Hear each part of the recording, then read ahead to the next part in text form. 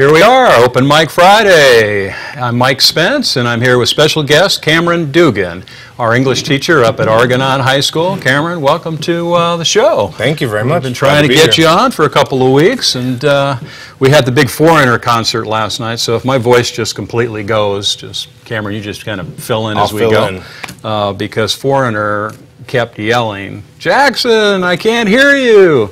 And we were up out of our seats. I mean, the Jackson Rancheria was rocking last night. I mean, that had to be the best show that they've had up there in an awfully long time. That outdoor, the new outdoor venue, and you know, we had 2,000 of us old-timers here in Jackson. I don't think anybody was under 50 years of age. It was just a great venue to be able to be outdoors on a beautiful summer night up there at the Rancheria and have such a great band. It was a lot of fun. The reason we have you, Cameron, on Open Mic Friday, we have to have a reason, don't we? No, we really don't, because you're one of my favorite teachers up at Argonaut. Thank you. I sit on the Parent Advisory Board as the Argonaut representative, and I follow the teachers closely.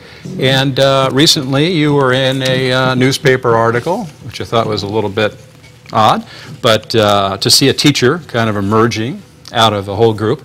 But that's because you formed the Teacher Action Group. That's right. Up there at Argonaut High School, a new kind of proactive plan and group that gets teachers a little more involved in you know, what's going on, things that can be done better for the students. Not that things are stagnating or you're trying to change anything, but just trying to get more teachers involved and doing more things. I mean, when that bell rings at 3 o'clock or whenever, you know, it's time for everybody to go home, and that's right. You formed a new Teacher Action Group so that everybody can stay and do something extra.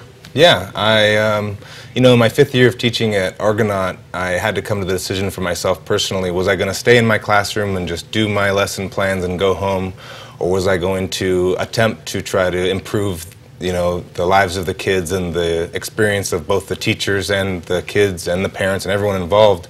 And I decided that if I was going to stay in teaching, that I wanted to have a bigger impact. And so in having conversations with fellow teachers and administrators and parents, I thought it would be a good idea if we could, as teachers and educators at Argonaut, get together and discuss some of the issues that we feel like could be improved. And some of them are as simple as getting some professional development for our different subject matter, like science, keeping up with the research, and English, and trying to prepare the kids better for college, making sure that teachers get better training so that we can bring the new knowledge to the kids, and also other things like getting a new track and trying to find money to get that done. You know, we have a lot of issues that we feel like need to be addressed, but it's just words until you actually sit down and start to do work.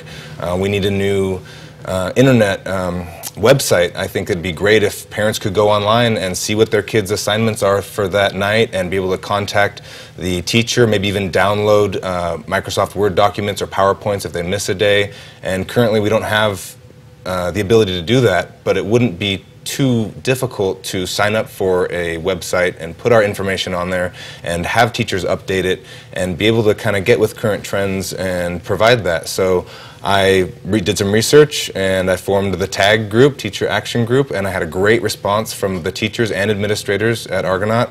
We came together, you know, 30 of us at least. Some people make it when they can, some people are more dedicated, and at the end of last year we were able to set some goals and form some kind of subcommittees. I call them teams.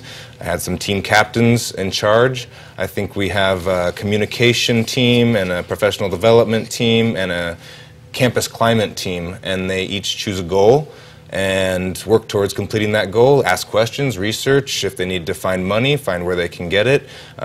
If they need to contact someone in the community for help, they do that, so that it's not just conversation that we have, that it's positive action. And that's one of the things that we stress a lot is, okay, we can complain or we can create positive forward movement, and what can we do about it?